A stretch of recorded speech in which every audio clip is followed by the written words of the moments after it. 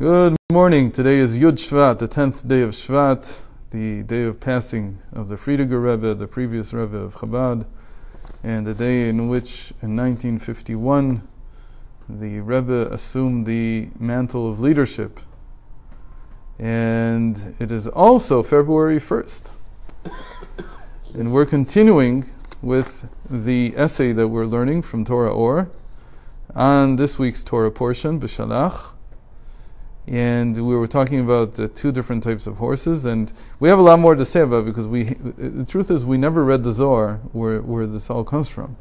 So the Zohar has two completely different interpretations. The Alter Rebbe here goes by the second one. But there's a first one which is tied into it also. We might look at that maybe today, tomorrow, the day after. Let's see. Okay.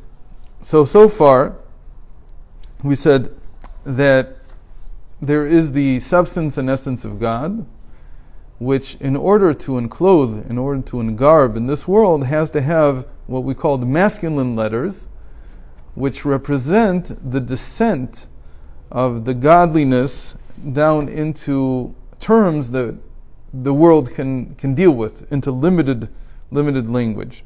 And that's what we said happened at the giving of the Torah at Mount Sinai, and there's a description in the prophets in Habakkuk chapter 3 verse 8, that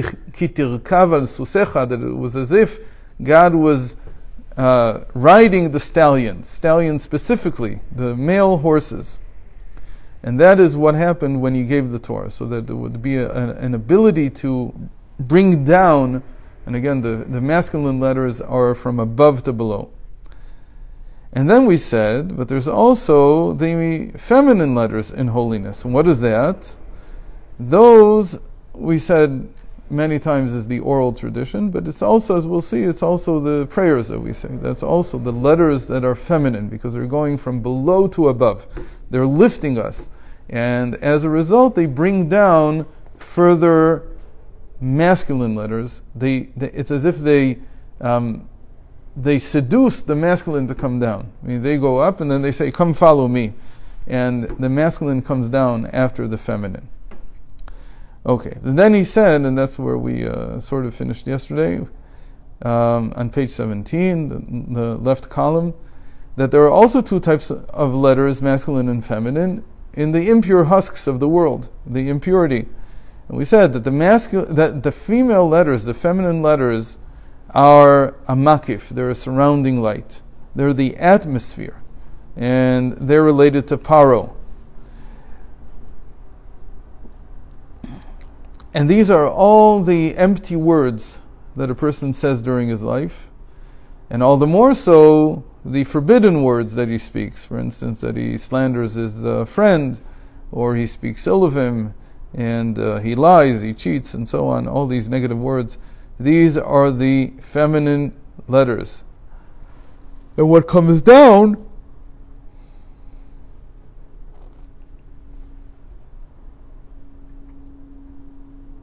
sorry, I didn't say this right. The feminine here is, and I said this wrong yesterday, I think also. The feminine here is what rises. These are the empty words. What they bring down is an atmosphere of impurity. That's the masculine letters. But let's see a little bit more. והנה פרעה רדף אחר ישראל בשעת יציאת מצרים, כמו שכתוב, וירדוף פרעה, שרצה להוריד ולהמשיך נשמות ישראל לתוך עומק הקליפות. Why did Paro chase the Israelites when they came out of Egypt? Because he wanted to take their souls and bring them down into the depths of the impure husks. So says the Zohar. What did he do? What does it mean that he put the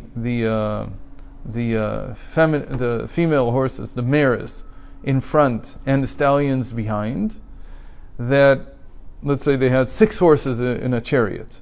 So the 2 front horses would be mares, and the bottom 4, the back 4 would be stallions, would be masculine. And then they would chase, as it were, they would chase the female, the mares. And that's what caused everything to move very quickly. So that's how he got to them very, very quickly. So what are the female letters doing? They're causing everything to move very, very fast. That's why he put them in front. But this also, that's technically what he did. But the Zohar is not so interested in what he did technically. The Zohar is really interested in what does this signify. So it says the Alter Rebbe that what this signifies is שעל-ידי זה ימשכה מלמעלה גם כן מעומק הקליפות כדרכו של איש לכבוש. He says that he created this state in which the masculine would follow the feminine. So again, what's the feminine doing? The feminine is bringing them into the impure husks. And then the masculine is bringing them into the depths of the impure husk. It's like it's a progress that he does here.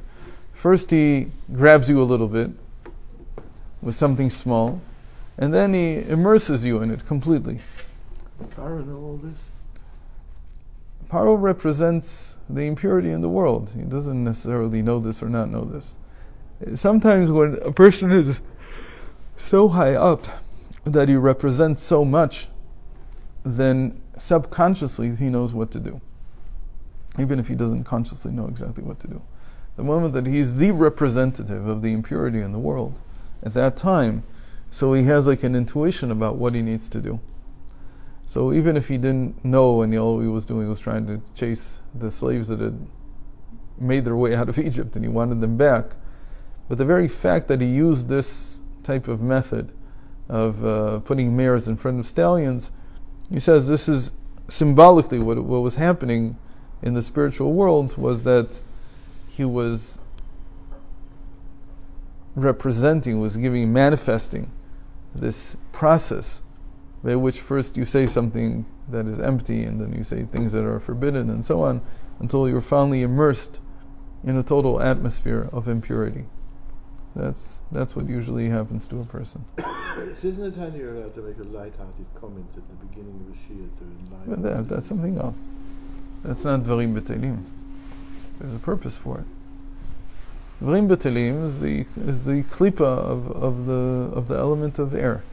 That you use the air in your mouth in order to say things that are either completely nothing or that they're completely forbidden, whichever they are. But again, this is like an act that you do, 1 act, 2 acts, 3 acts. You say things, but then eventually it draws down the impurity from the masculine side of the impurity, and then you're immersed already.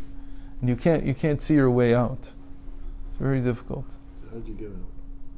So that's exactly what he's going to say, how you get out of this. In Avoda, that's exactly the point. What did God do? הקדוש ברוך הוא הפך ועשה את הסוסים, שני אותיות האלו באלוקות, בכדי להיות המשכת אלוקות למטה. And so God took this, and he flipped it upside down, and he said, I can do the same thing in holiness. And so what will I have in holiness? How will it work? And also, I'll first have these feminine letters, feminine letters of holiness, and they will draw down a new atmosphere, the atmosphere of holiness onto you. Okay, but you first have to have the feminine letters. So therefore, והשם הולך לפניהם יומם, ואחר כך בשעת קריאת ים סוף נעשה להפך, ויישא מלאך וילך מאחוריהם. So he says that Hashem went before them as a what? As a pillar of fire. So that pillar of fire was the feminine. It's what they followed. So they followed the feminine, and then just before he split the sea, he did the opposite. He took it to the back, the pillar of fire and the pillar of smoke. He brought them to the back, and he walked behind the Jewish people, as it were. So he was walking behind. Now the feminine is behind the masculine. Now they're moving forward. Okay. What do you mean Moshe Rabbeinu couldn't have done that? He can't move the Shekhinah. Hashem had to move the Shekhinah. In any case, והנה כל זהו על פי תורה, וכמו כן הוא על פי עבודת השם. So this is a very big principle, that whenever you want to understand what this means in a person's psychology, so you first have to have the Torah picture very clear. By the way, I'll just say in short, the first interpretation the Zohar gives is that Paro didn't have any mares; he only had stallions. And so what did he do? What happened? That it's talking actually about drawing them into the sea. So the Zohar says that God he brought the Shekhinah down. His presence took the form of a mare. And so the stallions followed it into the Red Sea, and that's where they drowned. Meaning that he seduced them to come into it in order to drown them. It's a very different picture, right? Because here the very presence, the divine presence, takes on the form of the feminine. It's not that Paro had feminine horses, female mares. And so that needs more thought. What does that exactly mean? What does it mean that the divine presence is willing to take on the image of a female horse and seduce the masculine horses of Paro? So the first thing that comes to mind is that, in a certain sense, that's something that happens many times in Torah. But the place where it happens the clearest is in Megillah Esther, is in the scroll of Esther. There we see that the Shechina was Esther, and she went into Achashverosh's, Artaxerxes' palace and seduced him to come after her. And that was how she saved. She caused Haman to drown, right? Because all she had to do was that now Haman was like trying to usurp Achashverosh's place, and that's what led to his demise. So we see that this female entrapment is a common theme. It's not something, but it needs more thought. What does that mean actually in Pneumius and in the person's psyche? In any case, here's going to explain now. So if we understood the principle here, the Torah principle, then we can look now into the psyche and see how it works there. It's on page 18. Every Jew should experience within himself the exodus from Egypt and the splitting of the Red Sea every day in himself. That's what it's not the same verse that we saw last week, but it's similar. So that you remember the exodus from Egypt every day of your life. So they too didn't know where this is from. Where did the sages say this? That on every day it should be as if today you came out of Egypt. Have you ever heard such a statement? It's a Rashi. That every day? Yeah. No. Because every day you should feel the Torah is given anew. It says that about the giving of the Torah. Because the giving of the Torah... About coming out of Egypt. I don't remember that. You show me. Because the simple reasoning is, okay, we'll look later. Simple reasoning is because the giving of the Torah is an eternal act.